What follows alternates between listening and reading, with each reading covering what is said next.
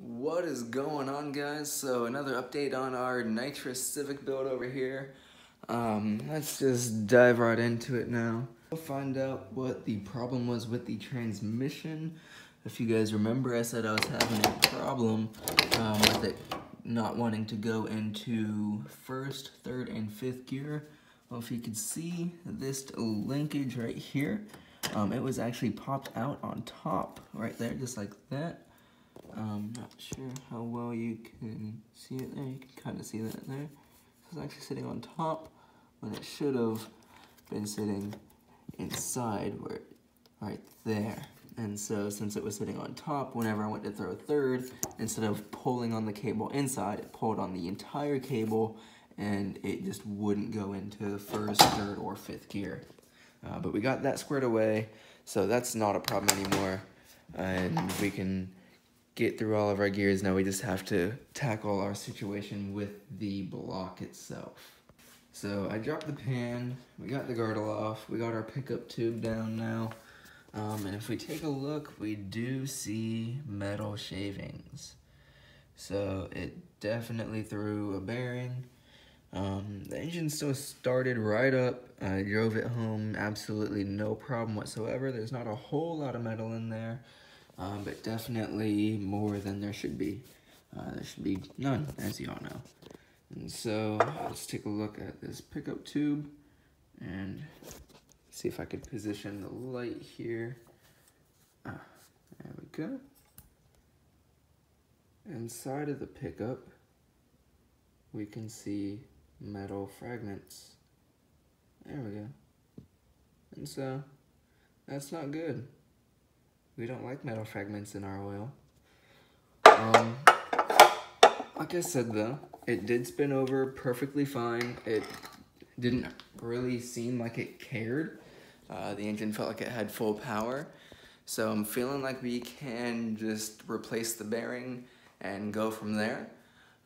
Keep the budget really, really low that way.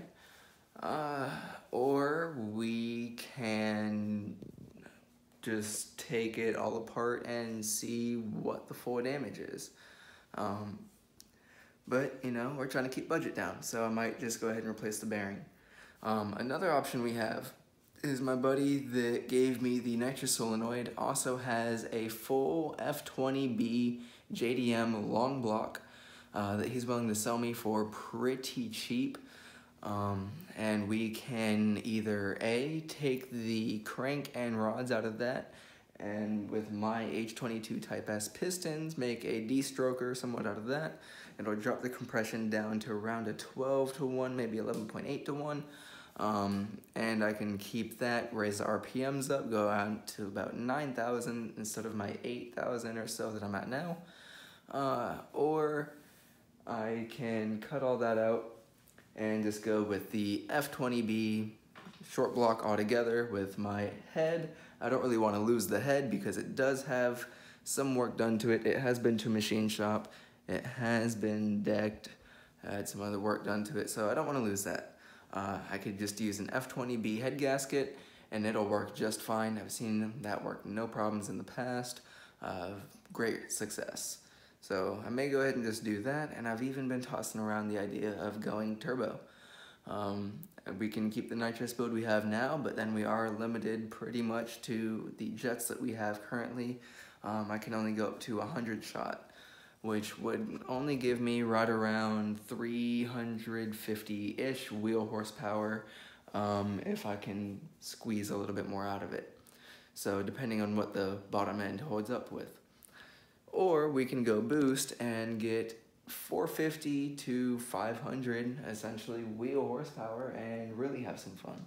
The only thing is I don't know how traction is going to hold up with these little 205 Toyo R888s. I may have to get something a little bit beefier for all that. Let's take a look over here, have the start of a turbo kit. Oh, where'd my light go? Need the light. There we are. Alright, so we do have the start of a turbo kit. We have our intercooler, we have our piping, we have our wastegate, and pretty much a lot of it right here. We have our sandwich plate, oil feed, oil drain, a couple vacuum lines, clamps, so on and so forth.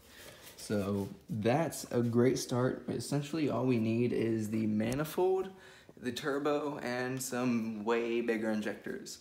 Because these stock H22, I believe 340cc injectors are not going to cut it for the kind of power that we're going to be looking for. The only reason they work for the 300 or so wheel that we're at now is because the fuel on the nitrous is supplied by the line right there. So we don't need to rely on the injectors to supply the extra fuel to make up for the air that we're cramming into it, i.e. nitrous. On turbo, we're gonna need way bigger injectors, so that's gonna add a little bit more cost to our build. But I mean, it'll be a lot more power and essentially a lot more fun, especially if I could take it back out on the streets and do some highway pulls, you know, some roll racing. It doesn't always have to be a dig, but you know, digs are where I started. It's where I find the most fun. But let me know what you guys think. Should I go boost? Should I stay nitrous? Should I go with the F20 block? Should I just slap a bearing in it? Let me know. What do you guys think? What do you recommend? I'm always open for suggestions. But like, comment, subscribe. Let me know what you guys think in the comments down below. And have a nice day. Peace.